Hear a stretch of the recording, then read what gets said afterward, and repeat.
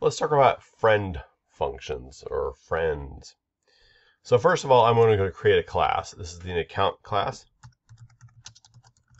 And my account class is going to have both public and private. So I'll go private and I'll do public.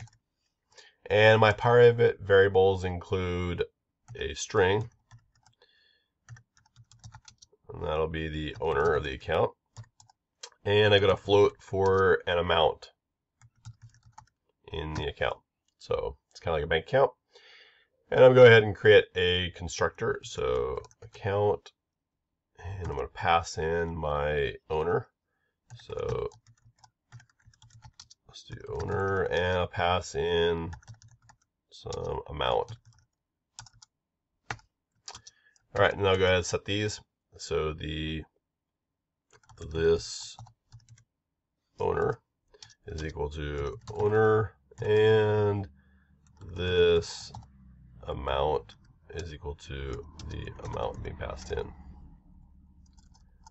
All right.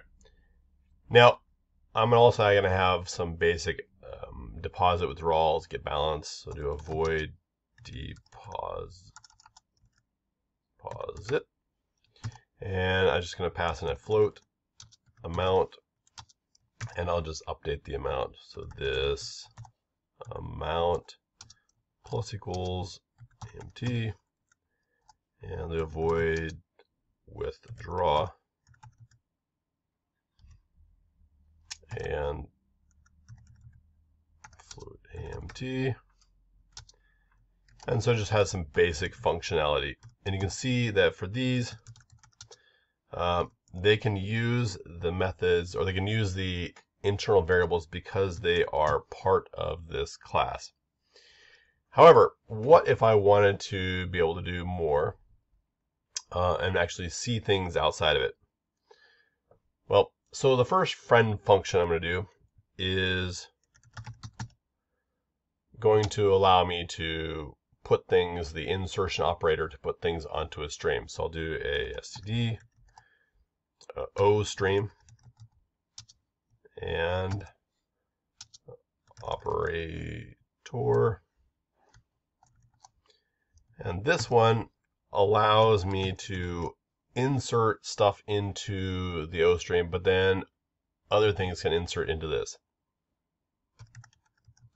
So we'll get that, and we'll call this my OS, and I will pass in const account reference. Let's make one more C in the account. And what I want to do for this probably is we just want to see what's in the account. So maybe I'll have a open parenthesis, and after that I'll print out the right hand side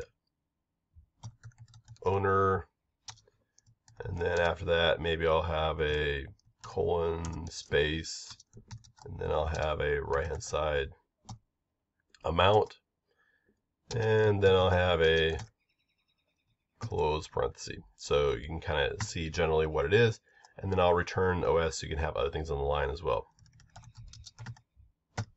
All right, so I'm going to go ahead and create an account and test it out first.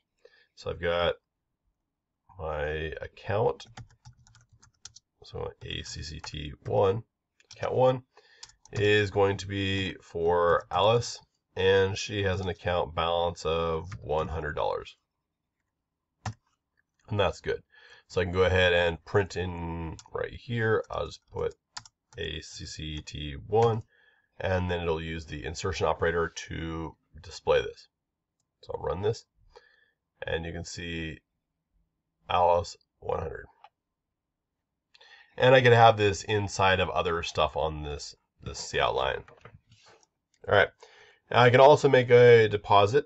So ACT1 deposit. And notice that in order to do this, I am using the public method inside of this class right here. And so I'll deposit $100 into her account, so she should have 200. And I'll go ahead and run this, and we can see that now Alice is at 200. All right. Now I'm going to create another friend one, and this one's kind of a friend reference. And what this does is it will allow me to write a function outside of the class that is friendly to the class. And what does a friendship get you? Well, it gets you access to private variables. So I'll call it backdoor. And maybe I want to have it pass in account reference, ACCT, because this isn't tied to a specific account. It has to have some kind of a reference, otherwise it doesn't really do much. And then I'm going to have a new, maybe balance. All right, so I can put that there. And outside of this, somewhere else, I'm going to write my void backdoor. And it's going to pass in this account. And ACCT, and my float new balance. And what this one will do is it will take this account that it receives right here, this referenced account ACCT, and it will change a variable inside of that. So ACCT.amount equals new balance. And that's what it does. It just jumps in there and changes it. Normally, I couldn't change that because amount is a private variable. So I can't just go here and say, I can't say ACCT1 dot amount because it doesn't see that one. It's not a publicly visible, it's a private member. But what I can do now is use this backdoor, pass in the account, ACCT1, and the new balance right here. So let's say some large amount of money, and suddenly Alice can be wealthy. Run this, and it jumps in there and overrides her account and gives her 100,000. She's probably pretty happy. So you can see that you have these things right here. The friend, it has to be given. You can't just insert something or operate on this object directly without a friend designation right here. This friend keyword does mean that you are allowed to do something outside of it. It's taking this backdoor method and saying, we trust this backdoor method. We trust it. We know it won't do anything bad to us. And so we're going to allow it to happen.